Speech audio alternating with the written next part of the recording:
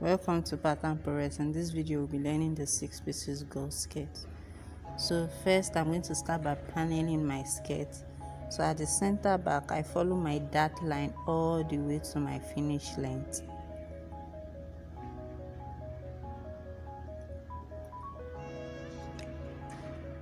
So after doing that, I'm going to measure my center front waist and divide it into 3. So I am marking 1/3 of my waist measurement from the center front.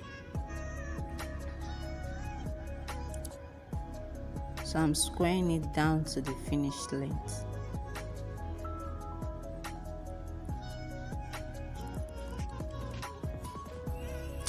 Following this, I'm going to label my skirt, my center front 1, which is cut on fold, my center front 2, my center back 2, and my center back 1, which is also cut on fold.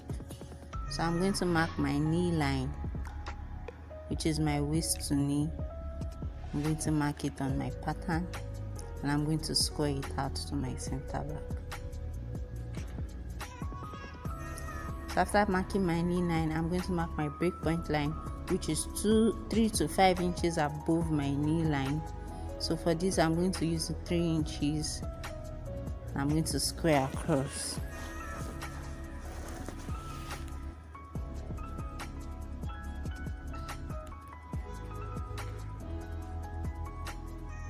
So I'm going to mark 1 cm beside each panel line on my breakpoint line. The minimum is 1 cm. And I'm going to connect it to the hip line. I'm going to connect the other one to the hip line also, and I'm going to connect it down to my finished length.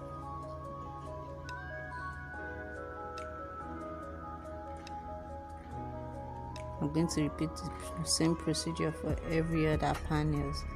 Connect it to the hip line and to the finished length.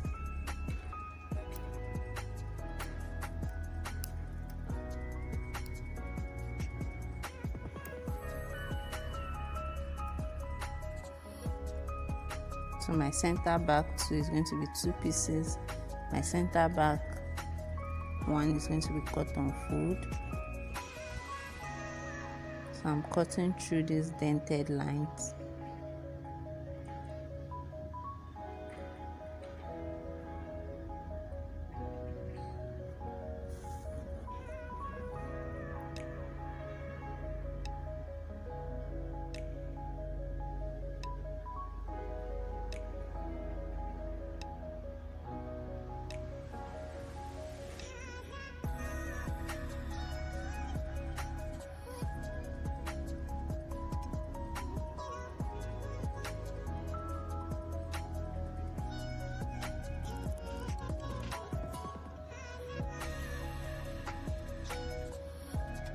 So I'm going to cut out my panels.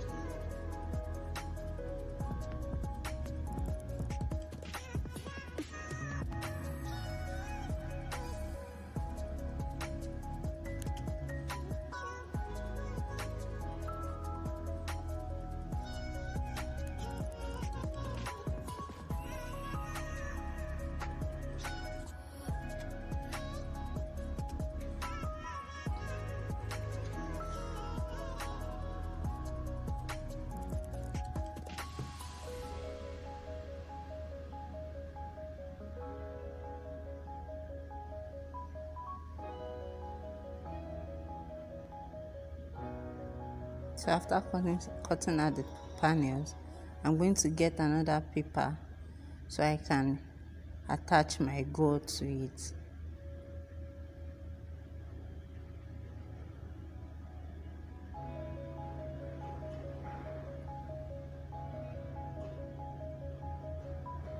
I'm going to place my center front first, my center front 1, which is cut on fold. I'm going to place it on my extra paper and extend how wide I want. Here I'm using 2.5 inch. You can go more than 2.5 inch, but you have to consider your fabric first before you extend. So after doing that, I connected it from my breakpoint line to the length So I measured from my breakpoint line to my finish length, and I also marked the same measurement on the slanted line, and I connected it to the hem. So I did it on only one side because when I cut on fold, it automatically reflects on the other side. So for my center front too, I am going to be adding my extended gore to both sides because I am cutting it 2 pieces and it's not on fold. So I extended by my same 2.5 inch and I connected it to my breakpoint line. I did the same to the other part. I measured from my breakpoint line to my hem line, and I marked the same measurement on the slanted line.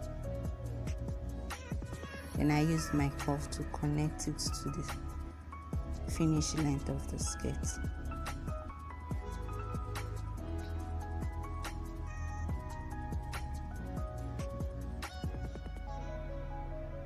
So I'm going to do the same thing to my center back.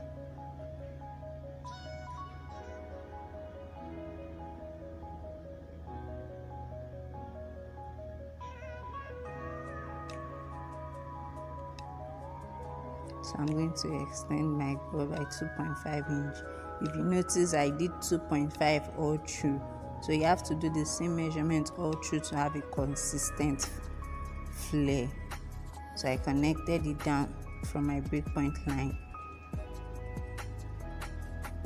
Then I measured from my breakpoint line to my finish length.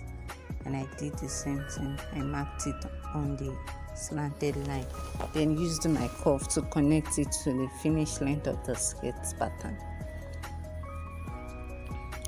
So for my center back one, it's going to be cut on fold also. So I'm just going to add it to just one part of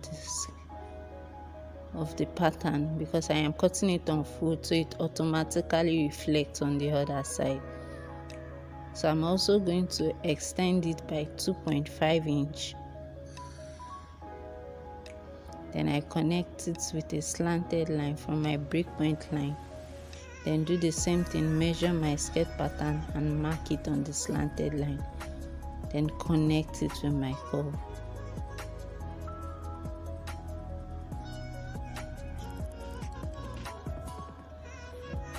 So I'm going to cut out my gore skirt.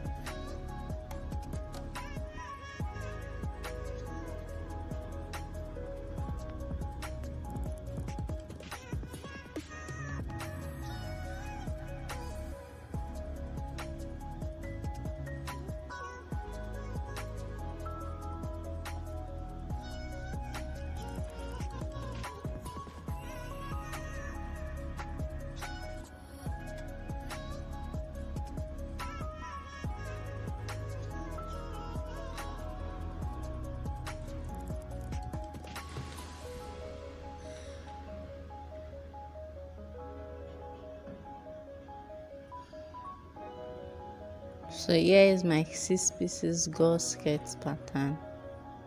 So my center front one, I am going to be adding 0.5 inch between panels, and I'm going to be adding 1 inch at the side seam.